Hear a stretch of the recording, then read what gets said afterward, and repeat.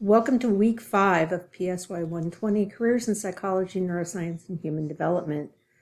This week, you'll be learning more about the areas of biopsychology, cognitive neuropsychology, clinical neuropsychology, experimental psychology, and quantitative psychology in your textbook.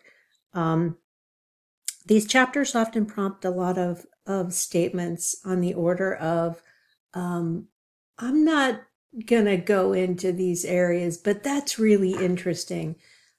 So make sure that you're giving some time and attention to what these career areas might have to offer you at both the bachelor's and graduate level.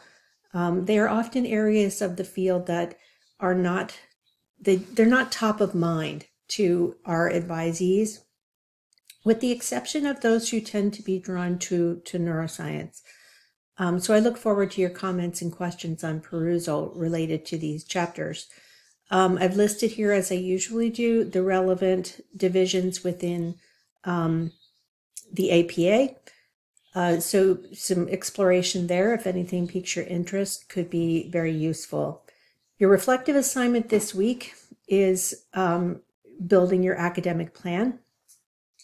I noted last week during week 4 that one of your big tasks was to set up an appointment with your advisor or with someone from our program. If your advisor currently is not someone from psychology, that you set up a time to meet with one of us to help you with this assignment.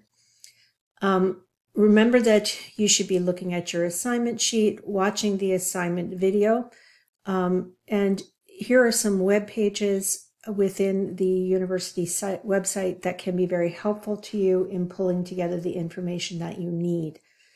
I will go over the assignment very carefully in the assignment video for you. So that's your overview for week 5.